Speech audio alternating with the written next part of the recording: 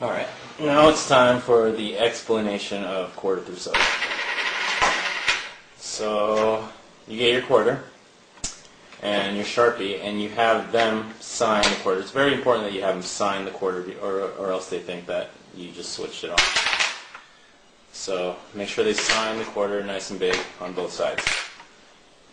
And you're going to take a can and you're just going to hold the can horizontal like this with your left hand, and with your right hand you're going to keep the quarter in your palm. Now what you're going to do is slam the quarter in like that. As you can see, the quarter is stuck on the bottom. You get a really good angle at this, so it stays there. And step 2 is you grab it with your right hand and you're going to tilt it down so the quarter falls in your palm.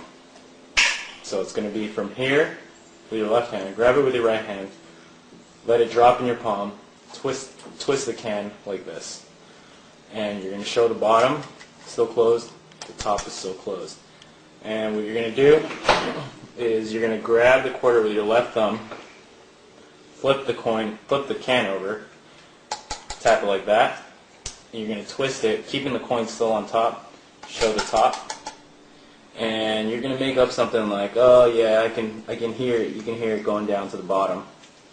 And what you're going to want to do is, when you're doing that, is you're going to want to face the hole facing towards you and keeping the coin on your thumb. And you're just going to shake, pretend to shake it as you bring up the quarter to the top. And when you bring the quarter to the top, all you got to do, this is the easiest part, you just got to open it and let the quarter fall in. And that's it, the trick is done. You pour the soda in the glass, grab your knife, cut it open, and reveal the signed quarter. And that's the trick.